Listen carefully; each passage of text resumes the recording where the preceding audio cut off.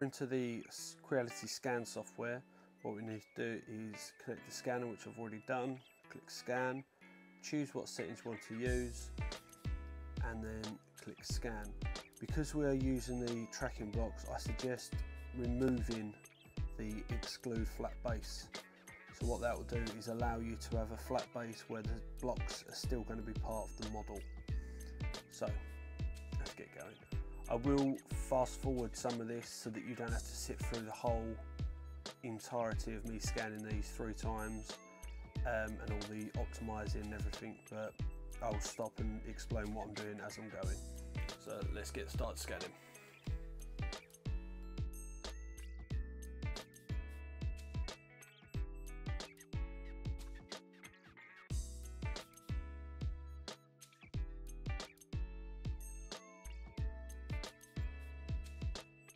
It's going to be pretty much a good scan anyway. There's still a few orange spots, but we will stop this one. And we've got most of the stuff we need, as you can see. The 4 blocks, the bit of paper I've got them on so I can spin it round. And because we want to do a multi-project, we're going to come up to this section and click on New Project. Basically what this is going to do is it's going to scare you and think that you're starting a complete new scan, but it saves it under the same project. So new scan, it will ask the same questions, click on new scan, basically start again.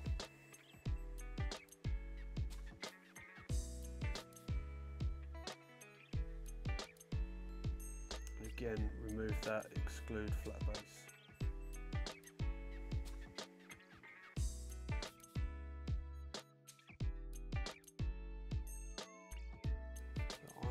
Call that one complete, and then again you can see that if I flip it round, you've only got one side, but we can still use these markers. So again, we want another scan, so we'll go new project, keep it all the same as it is again, and then we're going to scan again. Remember to move the floor base and then start the scan.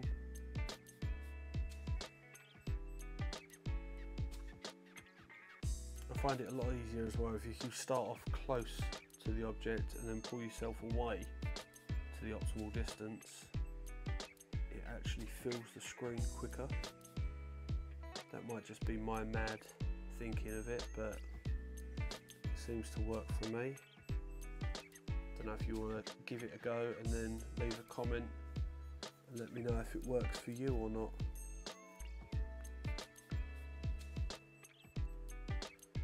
I've also kept everything default so far just to not confuse everything, because I've taken everything off and changed settings and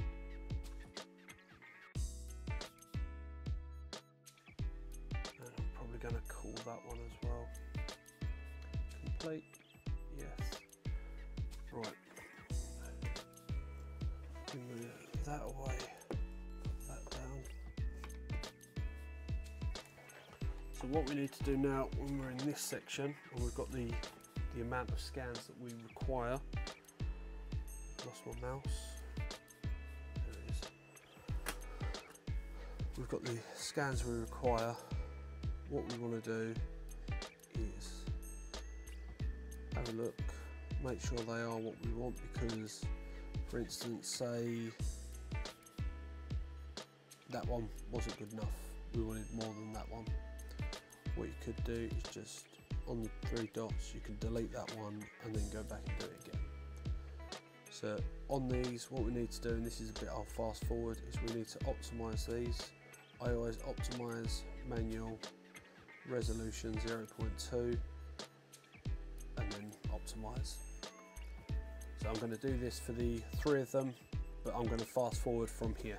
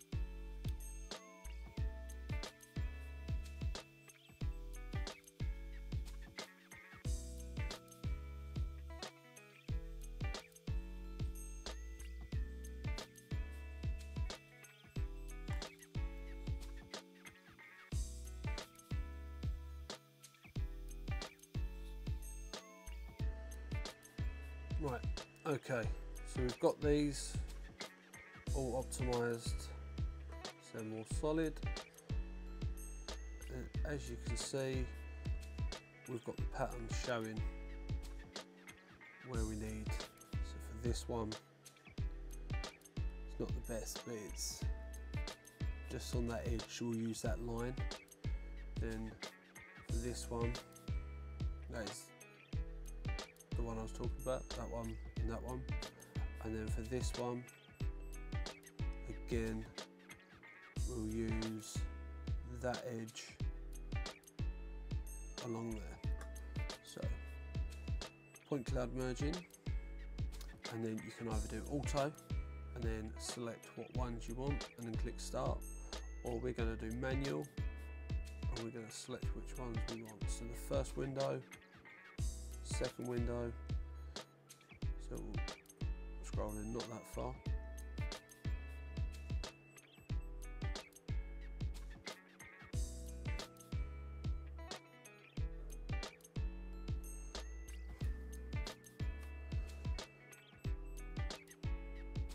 Do that.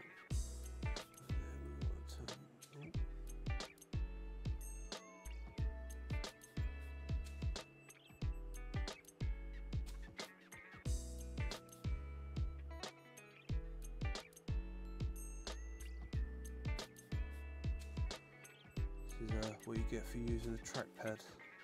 Right, flick over to my mouse. And then because we've used that section, we want to use that bit.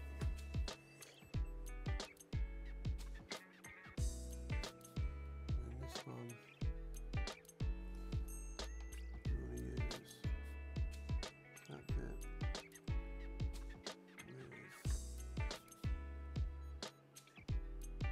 with the same one.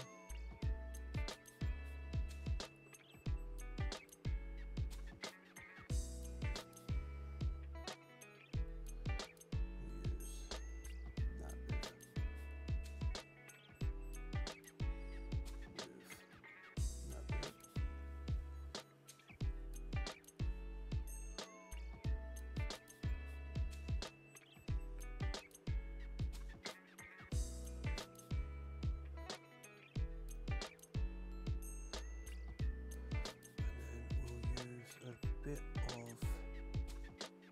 the toe, so we've got that little toe there.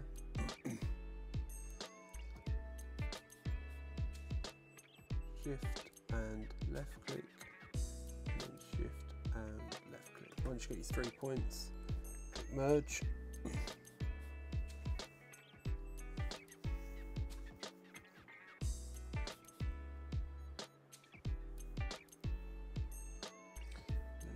Merged. You can see that's merged quite nicely. And then we want project 1.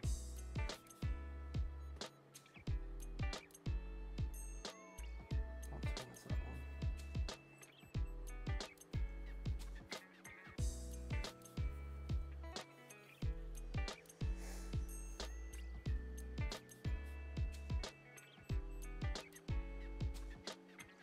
We want component 1 with project 3, and we are going to use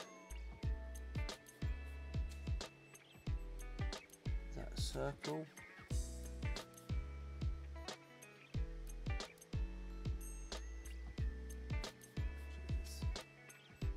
There, and we're going to use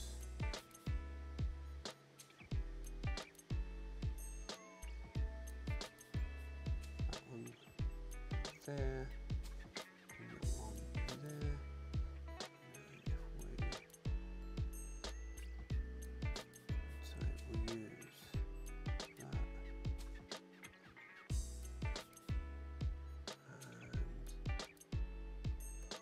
and that, and then we go.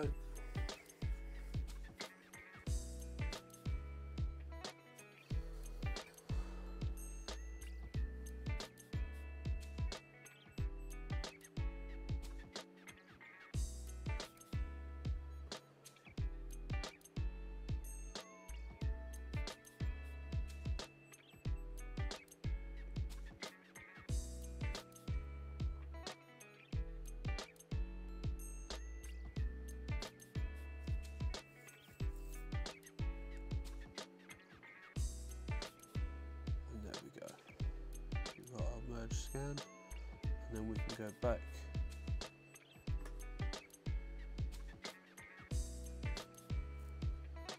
to our component, and then we can do the rest back into here. While we're here, actually, we can do the cleaning up. So what I like to do is just straighten them up the best we can.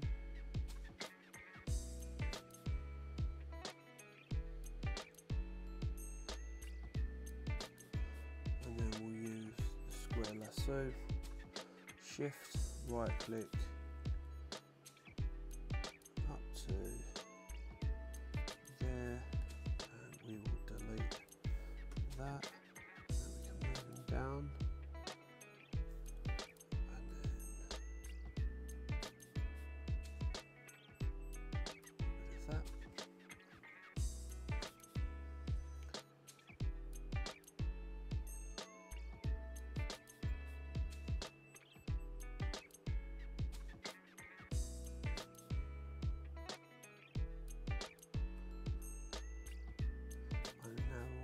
Remove the finer stuff. We'll go in and we'll change to lasso, and then just drag around where we want to remove. Delete. Spin him around a little bit. Delete.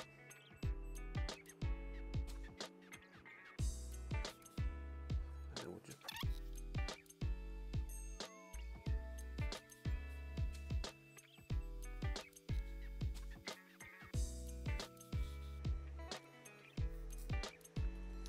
granted, what we'd want is more of this covered, but then you could change it to a different setting. So instead of textured, you could change it to geometry for this section of that scan, and then still merge it under the same. But for the point of showing how the tracking block works, that's how I use them. If you use them and you have any luck, let me know.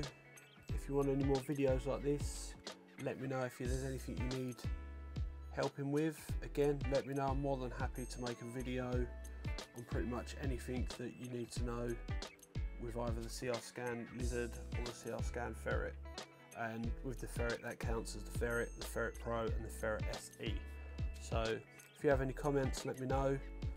If you like this, please like and subscribe.